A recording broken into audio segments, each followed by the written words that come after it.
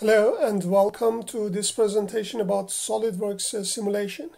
The theme of this segment is reports.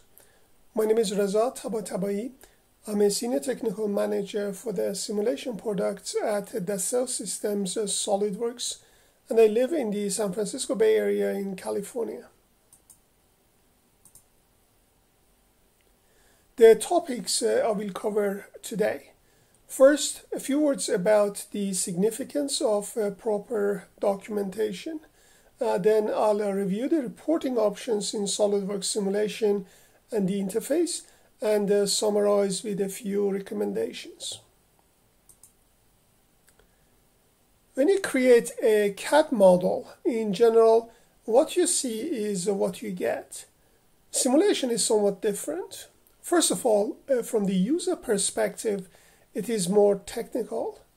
It must be clear what you are doing and why you are doing it.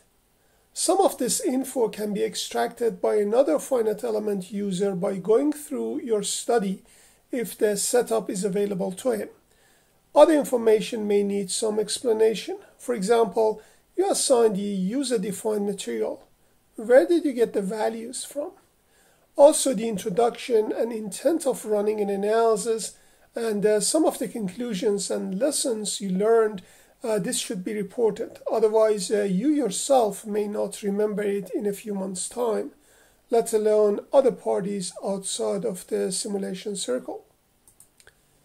SOLIDWORKS Simulation has automatic reporting capabilities, very easy to use with a few clicks. So use that as a basis. But remember, there are different people interested in your simulation. So try to accommodate the interests of various parties in your report documentation. In the top menu bar on the simulation, if you choose options, on the default options you can choose the default plots as well as the default options for reports. The report formats are customized to the study type. You cannot add new formats to the list. On the report sections, you see all the topics available based on the selected study format.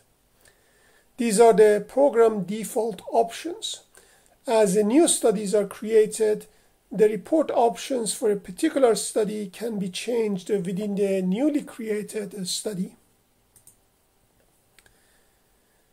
After you create a study on the simulation and selecting report, you can modify the report format for the current study.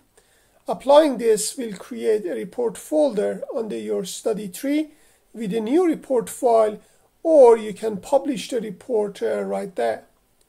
You can make modifications to this file later using edit definition under the report folder. When you generate a report, the images correspond to the current state of the model, mesh, or results.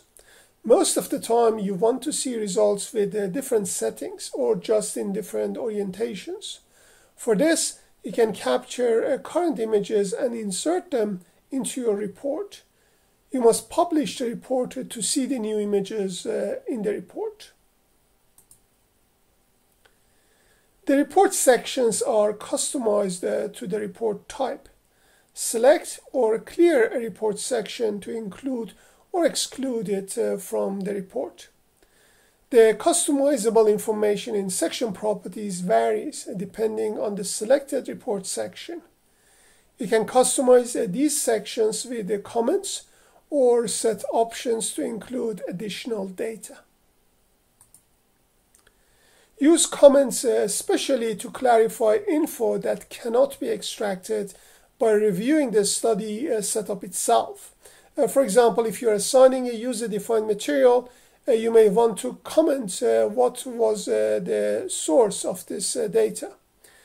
You yourself may need to come back to this sometime in the future, or another colleague may want to know if he can reuse this data elsewhere, if it is from a reliable source.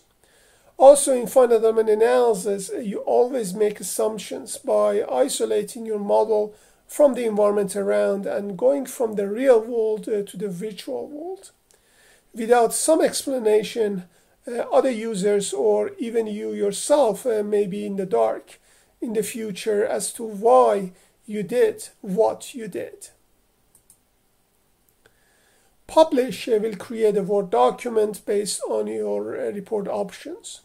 You can expand this Word document with any additional content or cut and paste the data from this document into another document, maybe another template and the format required by your own company and the reporting guidelines.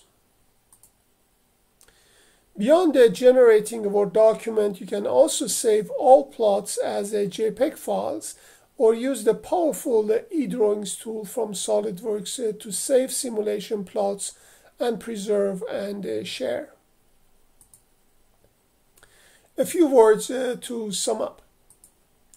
With the automatic tools reviewed, reporting costs you very little time now, but can save you and others a lot of time later.